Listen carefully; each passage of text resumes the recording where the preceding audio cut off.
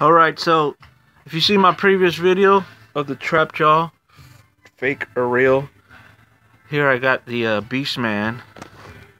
Now those who know their figures know that automatically he's missing his little thorn spear armband thingies here.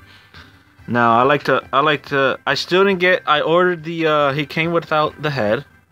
Once again, this is one that I got from China on eBay. He didn't come with the head. The head's coming in the mail, a cast head sculpt. Now, of course, I don't want to pay the overmarket price on Beastman. This guy was actually a little bit more than Trapjaw. It was 20 bucks. So, in He-Man, in the cartoon series, he's always slouching. I don't know if you noticed that. So, just to show you, he's always slouching. So I kind of put his knees down. He's always hunched over. But unlike the Trapjaw, he doesn't have the stamp on the bottom. Is this real or not? I don't know. But once again, it was from the same guy who said he got it from the factory. I guess they just had spares.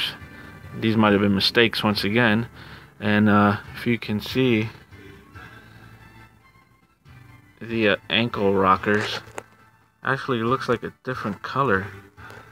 It's not red like this. It's like that burgundy, like if it was He-Man's actual ankle rockers. You know, a couple necks marks. This is probably why I didn't make it to you know, because in production they always screw up, they always mess up, there's always problems.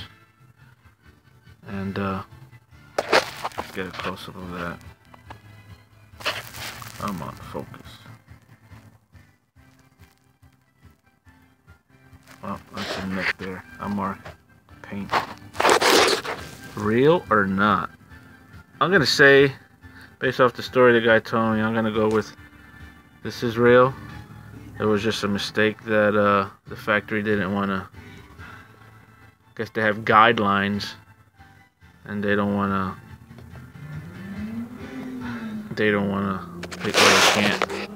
They can't sell it, so they, you know, get rid of it, throw it away. Like, unfortunately, maybe this guy in China knew the guy in the factory, and or whatever, or they are allowed to sell them. I don't know. So here, if you guys want to know what it is, send me a message, like and subscribe. I'll be gonna be buying more off him. I actually got a whole bunch of different figures. If you guys want to see reviews and whatnot, and just a comparison, I have the 2000X. The 2000X Beastman. Arms are, of course, much longer, different design.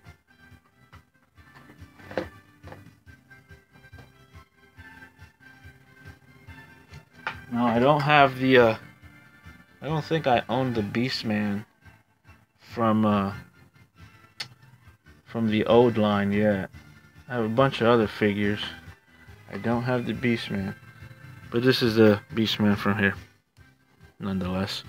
See, even in here they have him slouching. I wish I could straighten his legs out. I hope he's much, much taller. Nonetheless, this is about the Filmation Beastman, real or fake. I'm gonna say I don't have the old one based off the other pictures. I think everything looks good. So yeah, guys. If you guys want to know, I'll send you the link. He has a couple in stock still. He actually has other ones in stock. He got prototype He-Mans in gray, the Filmation. A little costly. But, yeah, guys, take care.